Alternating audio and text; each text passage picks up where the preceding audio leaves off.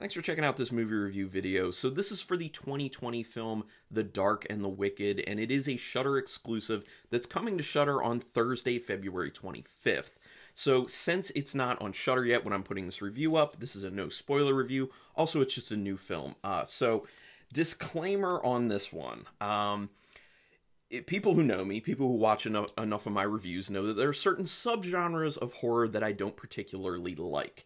This film ends up falling into that one of those subgenres. So you can take from it what you will. I still think I have some valid gripes with this film, but I also think that there are a lot of people out there that who will enjoy it more than I did. I didn't really care for this film at all, and I'll break down things I thought were actually really good about it, and some things I thought were really not so good about it. So, mixed bag. Overall, didn't really like it because it's not my subgenre, but I do have some valid points to make, so hopefully it helps you make decisions. But I also always say that every film is worth watching once, if for nothing other than to make up your own mind. Did you love it? Did you hate it? Do you feel indifferent about it? So, go ahead and check it out. Anyway, once again, The Dark and the Wicked. This film is written and directed by Bryan Bertino. You may know some of the stuff he's done before. He did the original The Strangers, which actually I'm not a fan of. I didn't really like that the first time I watched it. Maybe I should rewatch it. But I did see the original film that it was based off of, that's a remake of, called Them. And that's a French horror film that is actually on Shudder right now. So you should watch them for sure.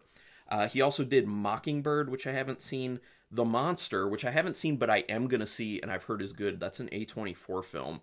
And also, he wrote The Strangers Prey at Night, which, oddly enough, I didn't like The Strangers, but I liked The Strangers Prey at Night. So, kind of a weird thing. And that's part of the reason I say maybe I need to go back and rewatch The Strangers, because it feels a little weird that I would like the sequel and not the first one, but who knows.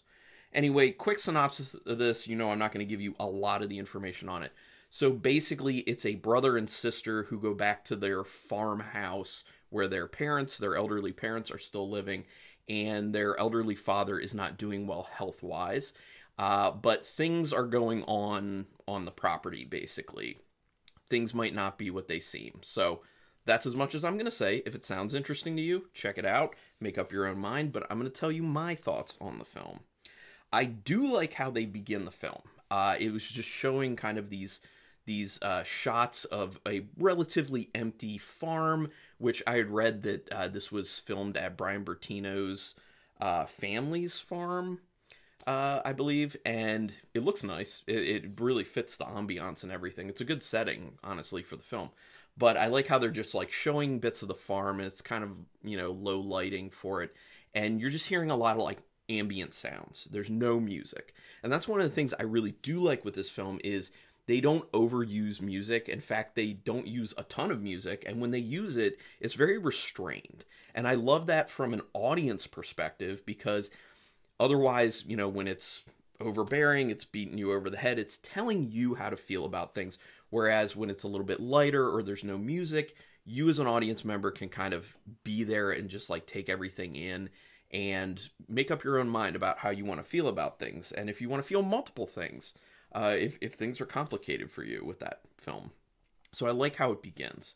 It is pretty slow, but throughout the film, probably about the first half of the film, I would say, it does feel like it's giving you breadcrumbs as you're going, even though it is slow, and that it is building up to something very big. Now, I will say that for me personally, it was a big letdown in the end, because I don't feel like how slow it was built things up properly for the ending, and I thought the ending was actually more of like a whimper than like a bang. But I'll talk a little bit more about that in a second. No spoilers, obviously, but yeah. But it is slow, so know that. Now, some people will be totally cool with that because it does have pretty good atmosphere to the film, and I do think that if you feel fully immersed, if you're really, really into this subgenre and you feel fully engaged in the film, it could help kind of keep that tension with how slow it is, because they maintain good atmosphere. So it depends on who you are and what you're into. But even though I noticed that, the atmosphere is good, I just still felt like the pacing was too slow. Definitely too slow. It creates too many lulls, and especially at the end of the film, when I think they really needed to start like picking up the pace and building to something faster, and then it could have even more impact. It seems like they actually slowed down even more in a way, and kind of killed any sort of mood at the end that could have enhanced the ending of the film, which as I said, I don't even think is a good ending to the film.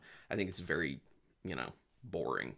And overall, I think the film's boring, to be honest. I thought it was a boring film. Even though I paid full attention to it, I couldn't really get into it. It's one of those films where if I just threw it on and I wasn't going to do a review for it, I would probably end up on my phone, just messing around and just partially paying attention. So, sorry to say. I do like the look of this film. I will say that. Good directing, good cinematography for the most part. I like the look as in the colors. It's like they leached a lot of the color out of the film, which really does help with the atmosphere of it being very drab and very sullen. It's not a happy film, obviously, which a lot of horror films aren't, but some are. But it does have this very kind of sad, depressing, dread-filled feeling to it, which is good. They did weave that pretty well. There are a bunch of scenes that are way too dark. This is something I like to harp on all the time. Not all the time. There are certain ones where it's too dark, but it's fine because there's not really a whole lot going on. But there are some scenes where it's too dark and you want to see what's going on, but you can't really see what's going on. Plus, there's just kind of too many of those types of scenes. So it's something I harp on. I know some people aren't necessarily bothered by it, but it bothers me. I want to be able to see what I'm supposed to be watching. It is a film, As the film progresses, you really become aware of the sound design. That is another thing that I did like about this. And this kind of falls into the using a lot of moments of silence, not using too much music, or when they're using it, it's very kind of like, under the radar to a degree. Sound design is very good in this film. And you really do end up paying attention to it because of a lot of the lulls in the film. So, the things that are going on around the characters on the farm sound really interesting. They sound true to life, or what you would assume is true to life. So excellent sound design with this film. They really did a good job there. There's a scene early on I saw coming, but how far they were actually going to go with that scene, I did not predict. And I like that. That was a kind of horrific, messed up, good moment to the film. And if you've seen it when you're watching this, you know what I'm talking about, where most likely everyone will see it coming because it's something that's been used in horror films before. But the degree that they took it to, I have to kind of bravo on that, because it took something that I was expecting and was kind of rolled my eyes about, because I'm like, oh, this has been done a lot of times. And they just went further. Like, they did their own thing with it. And that's more what I wanted. Like, I wanted more of that type of stuff to the film in general. I wanted them to take this story, to take a lot of the things in this story and do something different. Make it their own, just like that one scene. And it just felt like it wasn't that. It felt like a lot of stuff I've seen before, and there's not a lot of like a new twist to it or a new feel, except for the setting. I will say the setting is interesting. Like I said before, the atmosphere is built pretty well, and they do maintain it to a degree, except for the fact that the film is slow, which I think kind of, loses some attention. There are some creepy visuals in this that people are going to like, most likely, more than me. It's one of those things where, like, I see what visuals they're creating, and I'm like, I see how people would see this and think it's creepy. I don't necessarily. It doesn't have the effect on me, and maybe that's partially because of my bias of not really liking this subgenre. So I know there are going to be people who love this film. I know there will be. So yeah. There's a change in situation under which bad things in this film happen that is supposed to really, like, amp up the perception of danger. And I think that was interestingly done. I do like that. I would hope you know what I'm talking about if you've already seen it. It kind of changes the situation of when things are happening, the bad things, which signals kind of an escalation to a degree. Now, when that happened, I thought, okay, here we go. It's going to get crazier. It's going to pick up pace. But it didn't. It actually, in a way, kind of stepped backwards for me. And that scene that I was really praising in the beginning, that I said, you know, it went further than I thought it was going to go, I felt like that was the pinnacle of the film for me personally. And then everything else just kind of like backpedaled from there. So I just wasn't a fan. The ending is really I wrote down. They could have built it up to a very big moment, but instead they ambled to a whimpering finish, in my opinion. There's a lot of really good technical stuff. I've already talked about the good things about this film. The acting is another thing. The acting in this is very good. Very good acting. The actors showed up. They did more than their job. They really put everything into these roles. Every one of them. I can't think of anyone in the film who I was like, No, they were all very good. So they did their job. I just think the script isn't there. I really don't think the script is there. Sound design, great. Looks really good. You know, there were some cool camera shots, some nice shot composition. You know, it's just, the story's not there. And that's one of the biggest things, is that the script is the start of the film. And if the script isn't there, the film isn't going to be able to get there. I just did a review recently on, although it's not to this degree at all, but just something to kind of compare. Recently did a review on a $5 for an August Moon, which is a 1970 Mario Bava film that's giallo. And it wasn't his script, and he didn't have time to go over the script like he wanted to, so he shot the script, and the script was bad, but it looks visually really good. But that's not enough. You can't just see things and just rely on that. You know, you can't have great visuals and just rely on that. The story has to be there. That's the whole basis of what should be the draw for people. And I think that's one of the biggest things missing with this film, in my opinion. It just wasn't developed enough. I think maybe another person getting involved in the writing would have been good, or maybe having someone else take a look at it and then make some changes after that. I don't know. But I don't know what the process was either. And like I also said, maybe some people out there love it as is, and that's fine. That's great. And you can let me know in the comments.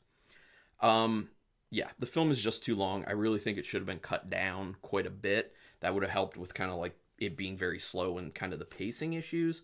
I understand one of the reasons for it, because I think you're kind of supposed to feel the slowness and the anguish and the pain and how dark things are for the characters, but it was just too much. Like, it's just way too slow. Like, you can still achieve that without having it go on so long, and it's just not engaging. It's not interesting for that downtime. Now, it is just like a little bit over an hour and a half, and it feels way longer than that, so that's not good. They probably should have cut it down to about an hour and 15. Just saying. The final thing I want to say is this really speaks to the stress and emotional hardship a family experiences when a member is seriously sick, and how hard it is seeing a family member you no longer recognize because of being sick, because of, you know, things degenerating. And we're all a lot of us have gone through something like that in our lives and with our family, or will go through something like that. So it's very relatable, and I think for that reason it will connect with a bunch of people. So that's a good aspect of it. But it's also been done in film a lot before, and like I was saying, I didn't feel like there was enough of anything new or any, personal flair put on this that really makes the film all that great to me. But I'm also going to say, I didn't like the film's this is just to exemplify how there are films out there that a lot of people love, and I just don't like it because of its subgenre. The Conjuring, I don't really like that. Insidious, I hated the first Insidious. That was not a good film. So, and I know some people are hearing that right now and are just like, are you out of your mind? I get it. I know. And that's why I'm saying, watch this film yourself. Figure it out. And then you can put some comments down here, because I'd love to hear people's differing opinions on this. What did you see in it that you loved? Were some of those things that I said were good in it enough to make it good for you? Or did you see something else? Or did it connect with you personally? Because I could see it doing that. So anyway, out of 5 stars with half stars in play, for me personally, I'd probably put it down around like a 2-star or something like that. But taking my bias into account, I'm going to put it at a 2.5 star and just put it smack dab in the middle, because there are some good things about it, and I know I have kind of a bias on this one, so it is what it is, just saying. But anyway, thanks for checking this out. Go ahead and put comments down here, and you can go ahead and do spoilers in the comments. That's fine. Go ahead and we'll talk more about this film. Do me a quick favor, though. Hit that subscribe button if you like this review or any review you've seen or any video you've seen on my channel, really. That is your way to repay me, because I don't make money doing this. I'm just trying to build a nerdy horror community of people I can talk to when I post these videos and just be nerdy about horror. That's the fun of it. But hit that subscribe button and also hit the notification bell, because then you'll know when I'm putting new videos up. But yeah, regardless, I appreciate you taking your time to check this out. And until next time, keep it brutal.